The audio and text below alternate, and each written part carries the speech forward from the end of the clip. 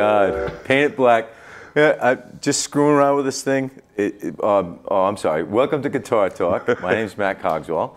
To my left is Stan Biankiewicz, the owner of these gorgeous, beautiful, wonderful, I'd like to marry Gibsons, okay? I mean, Stan, what is this beautiful thing I'm holding right here? Well, first of all, Matt, why don't you tell the story about the guitar collector that was killed by his wife? Do you remember the story? Yeah, she told me. The judge said, well, here's how it went. A woman killed her husband for collecting guitars. And when she went to trial, the judge goes, first offender? She goes, no, first a Gibson, then a Fender. Yeah, first I hit him with the Gibson, then I hit him with the Fender. These guitars, to me, are the epitome of, I mean, it doesn't get any prettier.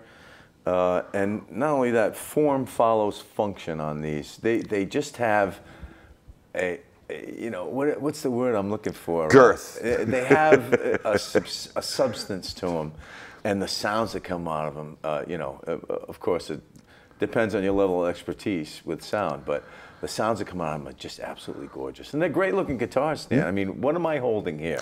Well, that's an L5S, and the only reason I brought that was to show a few things, because we're going to be talking today about the famous Polish guitar player Les Paul, and how the next production model from the previous show, we talked about the first major production model called the Telecaster from a company called Fender, and then Les Paul had gone to Gibson and had said, you know, I have an idea for a solid guitar, unbeknownst, because this was around the same time Leo Fender was basically designing his guitar. No one knew this was coming. Gibson didn't realize that Fender was, you know, it was a small company out in the middle of nowhere, and they went and kicked Les Paul out saying, take this broomstick and get it the heck out of our sight. But then once Fender sales, after a couple of years, were showing such a profit margin, Gibson all of a sudden decided to call Les Paul back. And that became the beginning of the Les Paul solid body Gibson era. Okay, so what is this? That's what Les Paul wanted. Would you flip it around to the other side, Matt? Yeah, I'm going to shut you off so you don't make any noise, okay? I want to show a couple of different views of this while Stan's describing it, okay? You just can't get the beauty of this thing. If you get a close-up on it, that'd be, you know. There's almost like a tiger pattern. Well, that's all flame maple. That's all maple. Flame maple. It's just absolutely gorgeous. Flip it to the backside. It's very substantial, too. And you'll see, I mean, there's piping on it. And look at a side view.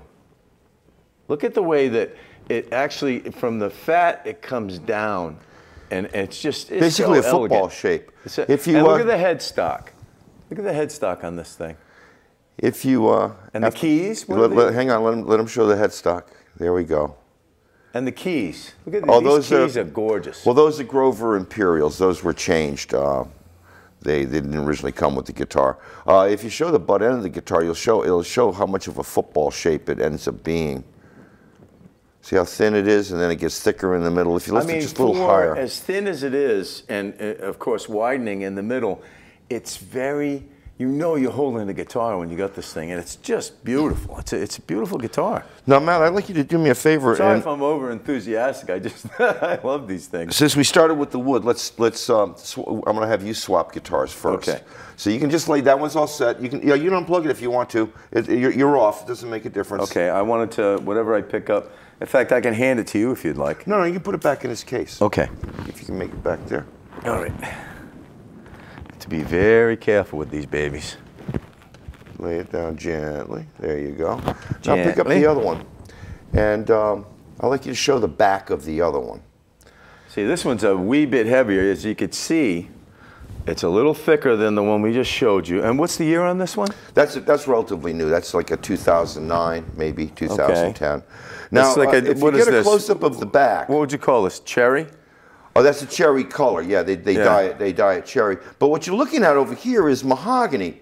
Now, when Les Paul wanted this guitar to be made for him, he wanted it to be all maple.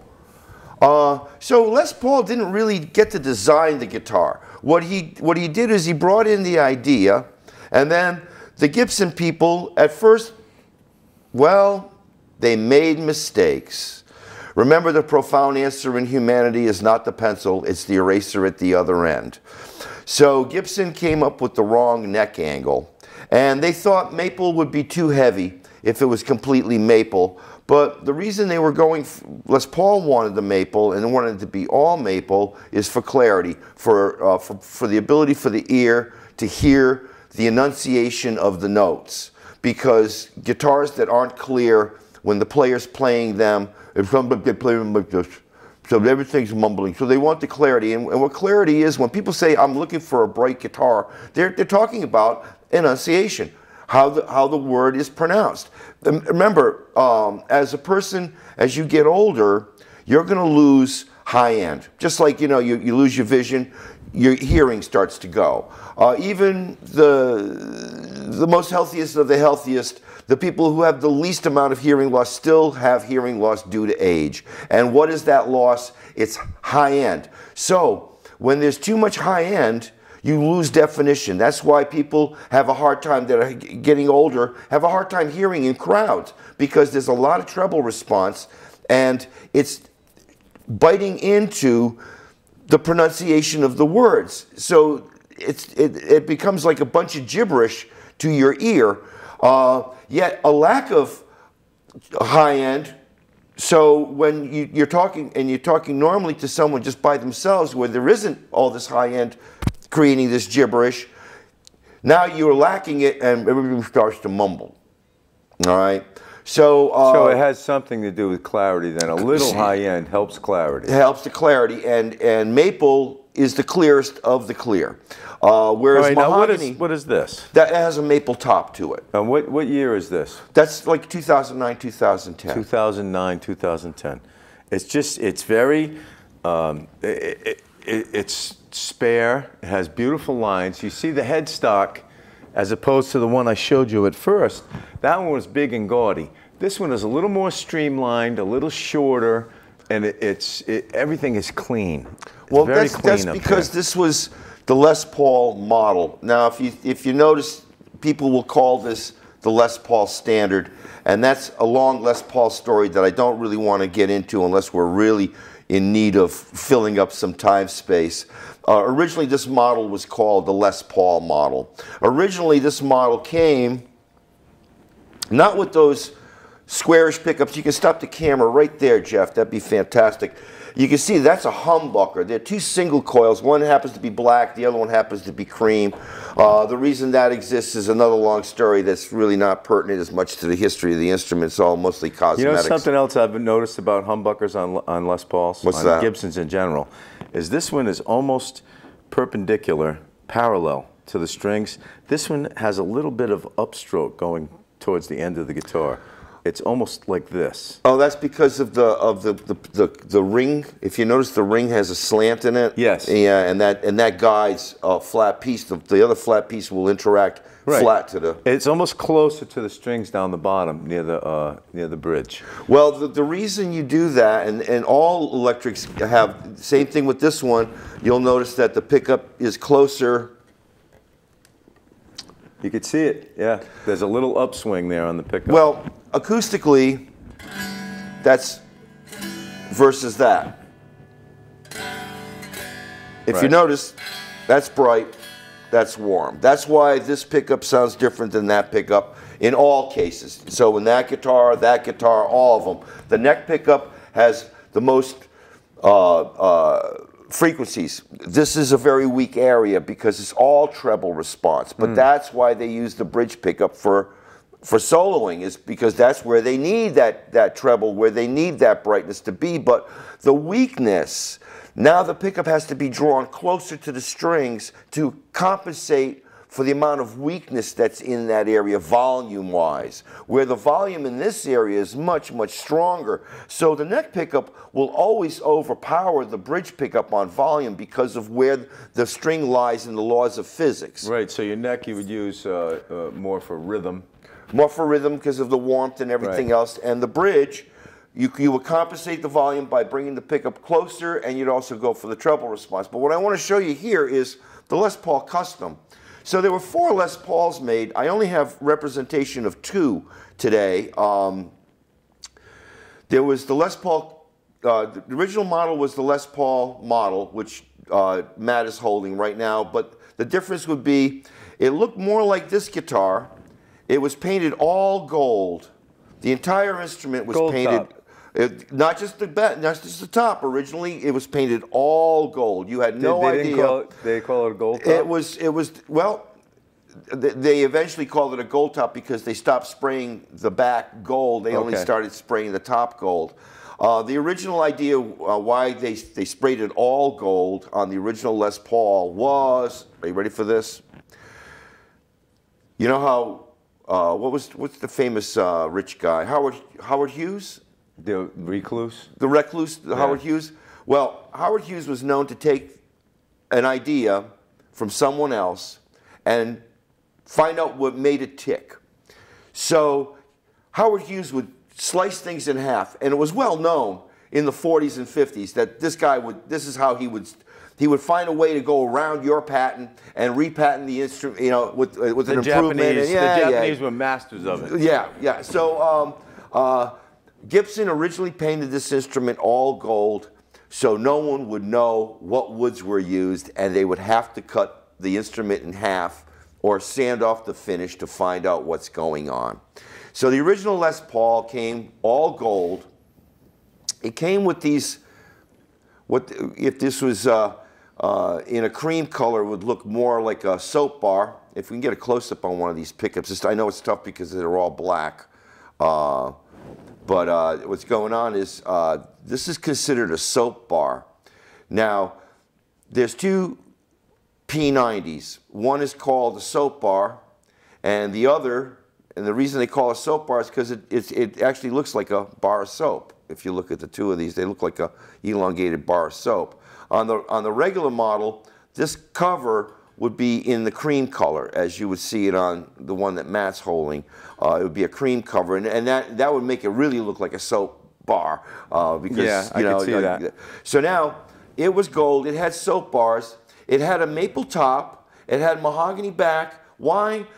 Gibson said all maple would be too heavy, so they looked for a wood that was bright, but it had more of a flat response with a reasonable, warm bass response going on to a good treble response, and that would be mahogany. So they made the back of the regular model mahogany, painted it all gold, and the first time they made it, they didn't get the neck angle right. The neck angle is, as you can see, the body goes off as a diagonal. That's neck angle. You see that? Yes. Well, if I eliminate it, you'll notice this part's going to end up going down. So Les Paul designed this really cool tailpiece, but because Gibson got the neck angle wrong, they had to string it upside down, which was frustrating to the players. They were like, why am I buying a guitar that I have to work harder to play? And Les was all disgusted with them because of it, because he designed this it was a huge tailpiece. So what they did was they created what they call the stop bar tailpiece, and that's what this is down here. That was the Les Paul's creation. Well, no, it was a combination of Les Paul's creation, not needing the trapeze part, because there was a big trapeze like you would see on that guitar. Yep. That's another reason why I brought the L5S, is because of the trapeze versus the stop bar. Now, by putting the stop bar in and then stringing it over like the other Les Paul is this one's strung under. But there's what they call overstringing, which the other one is strung that way. So it's to increase string angle. And the more you increase the string angle, if we can get a close-up on Matt's tailpiece there, if you point your finger there, Matt, at it. Actually, he had a better shot. Go to the other direction, Matt. There you go. Perfect. You can see the strings actually go over the top of the tailpiece. And by creating string angle here, okay, there's less pressure here. All the sustain and volume is back here. Whereas I have this one straight strung, Yeah, your angle is different. Yeah, so my string angle is different, You can and now see it. I'm getting more stiffness for the same amount of angle, and all my sustain is coming more from here than from here. All right, but at any rate, he had made this huge tailpiece. They started off with a stop bar, and then in 1954 they came up with this edition. This is called the Les Paul Custom.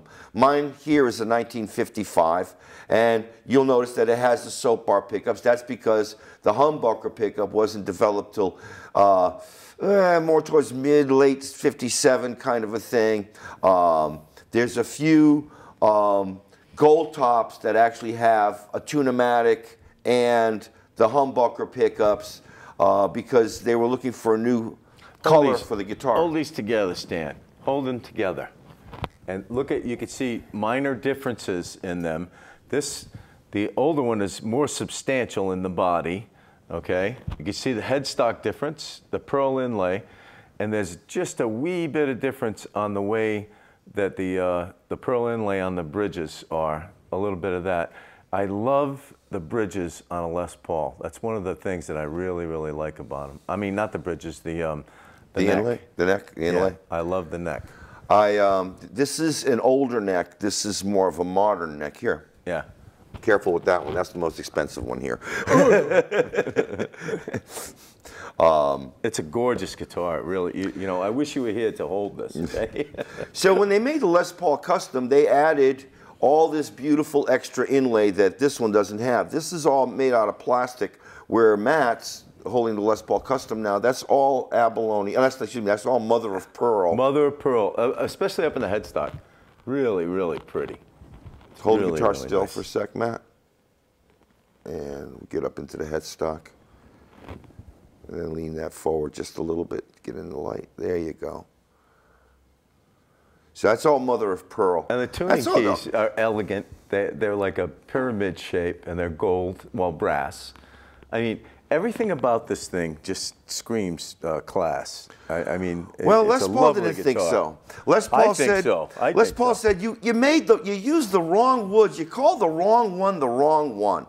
Remember, there was Junior and there was a Special, which were more student model Les Pauls. These were the classier of the bunch. But they used all mahogany on the Les Paul Custom. They didn't use the maple cap, which disgusted Les Paul because he wanted the clarity of the maple. He goes, you used the wrong. You should have made the standard all mahogany. You're saying that is clearer than this, even when you. Okay, I can hear it. Yeah. You can hear the brightness. Yep. The extra clarity. This is like almost muffled next to that. Yeah, well, it needs a truss rod adjustment too. That's not helping it, but yeah, this one has more clarity than that one does. So this could be something that maybe you could help by tuning. I mean, not tuning it, but a certain way with the pickup controls, or. I believe that every guitar is a singer, and if you don't like the singer's voice, putting pickups in it or trying to remanipulate it just really doesn't really do anything for it. But it'll help something good, but it won't save something that's bad. Okay. Yes. So now, if you had a great vocalist and you tried a bunch of different microphones, and trust me, they usually do this. Sinatra had his own favorite that he used to come into the studio with. That was the mic he would be recorded with, because the singer believed that microphone sounded most natural to them as far as themselves singing through it. So when you buy an instrument, when you buy a guitar, it's what makes your fingers sound good to you. Because to be honest with you, as far as the general public is concerned, they don't know what you're doing. They don't know that you're using these effects. All they know is you're presenting something to them in a format that they enjoy listening to. And if they don't enjoy listening to it, I don't care how good you think you are or how good by yourself from the project you may be, it's the presentation. So guitar playing, whether you're playing in your house to yourself, you're only as good as your last gig. So if you sang and played really well that last time, that's great. But when you go in front of an audience, do they share that opinion? So the only good sounding guitarist, the only good sounding vocalist to the general audience is the one who is actually not the guitar, it's not the microphone, it's the person. So you can buy a $2,000 baseball glove, you're still not going to work for the Red Sox, right? So now you're looking to find an instrument that your ear enjoys its equalization points. It's a representation of you. And is this instrument doing that for you? Of course, most people don't think of it always this way. I mean, that perspective, it's like opinions. Every rear end's got one. In my opinion, the instrument that you always see the popular, successful business guitarist, a la, let's say, Eric Clapton, or who's that young gentleman? He plays for Jane's Addiction. He's a G&L endorser. It's another guitar company. He's always playing the same. You know, they give him new ones, but every once in a while you see him pull out his old one.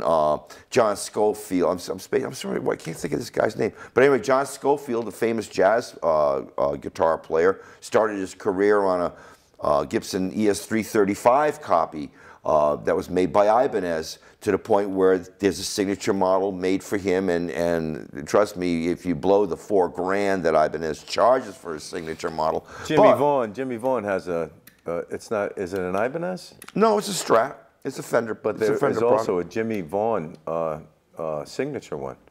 From Fender, yes. Is it from Fender? Yeah. I thought it was an Ibanez. Yeah, that's from Fender. I like the neck on that. But I like the neck on that one. It's a copy of Jimmy's actual guitar. Yeah. Does Jimmy play this Mexican-made Strat? No, he probably plays his main guitar. Eric Clapton sold his guitar. They made 25 copies of it, and he bought it back at a loss. This is how much the instrument starts becoming part of the player. That's why you don't see him flipping them around. Well, they get one, and that's they made their trade. There's an exception to every rule. Joe Bonamassa is just buying and buying and buying and buying. Yeah, but Joe Bonamassa is not a signature guitar player. He's the Rich Little of guitar players. He plays everything. I never hear him. I hear everybody else but him, because he doesn't have a him. He's got no style to himself. He steals everybody else's to the T. Doesn't even bother to remanipulate it to make it more Joe Bonamassa. See, now, another one Stan has a better ear than I do, because I do not see that. I have no consideration for a guy named John Mayer. I mean, I've heard just as good a guitar player. I hear nothing profound from this man. I don't even, if Joe Bonamassa and John Mayer independently started a song on the radio, and they were just in line with a bunch of other guitar players, like Eric Clapton, this guy from Jane's Addiction, people that actually, when they start playing, you know who's starting to, who wrote the song, who's going to be in the song. You know who's playing. You know who's playing. Well, there's a thing that, there's two guys I think of right off the top of my head, is Santana and B.B. King. When you hear them, you know it's them. Now, now Santana used to do more SGs, but at any rate, there's a gentleman online that took Europa, a famous instrumental Santana tune. Gary Moore did one. Well, no. This is all Santana. They edited like 14 or 15 performances of this song into one song. And every time it went through 8 bars, it went to another venue, another place. And you know what? Every time you listen to that change, everything sounded different. The equalization points, Santana's guitars did not sound the same. But when you closed your eyes, you still knew it was Carlos Santana playing. So I highly recommend people who watch the show to listen to that and realize that there's more in the player's hands than you believe. There's more trademark in the player's hands than you believe. And when I hear people who just mechanically do it, there's no signature to their voice. There's nothing, like when, this isn't about vocals, although I am a singer. When you hear me sing, you know it's me. Yeah, you know, I can see that. Yeah. When you hear me play, people go, "You're better than you think you are," because I'll know it's you playing in the next room When there's 3 guitars playing, I know which one's you. Thank you, wife, because she's heard me for so many years. Yeah. But you always, that's why, like, if you go and let's get together with 5 guitar playing friends, everybody brings their gear, everybody brings their own gear, and then everybody swaps instruments. And you know what? No one's going to sound like somebody else on their instruments. It's happened more than once. And even if you think you might be able to disprove it, I'll give you the infamous, what's his name? Cat Scratch Fever. What's that guy's name? Ted Nugent. Ted Nugent. Ted Nugent was either opening for Van Halen or Van Halen was opening for Ted Nugent. And Ted thought, he goes, oh, Eddie, can I play your guitar? You know, I want to sound like Eddie Van Halen. And disappointingly to Ted, he plugged in Eddie's rig and he said, oh no, I still sounded like Ted Nugent. It's in the hands. Everything's in the hands. And if you don't strive to be your own voice, you're going to end up like Joe Bonamassa. Yeah, he's making money, but it's like insurance to me, you know? You know, they're making money for nothing. All right, one man's opinion. Let's get back to Gibsons. All right, back to the Gibson Les Paul. So eventually it went into the humbucker mode, and I was going to show you a few other things as far as some of the manipulations that I've done on this, but let's just stay historic.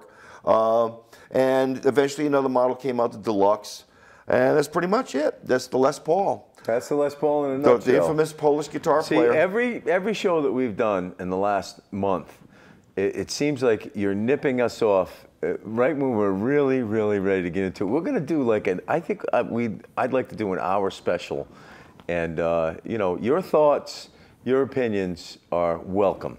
Okay, what was the you could get us through Not For Nothing. Yeah, Not For Nothing at Gmail. Yeah, and Not For Nothing at gmail.com. In subject line, right, Guitar Talk.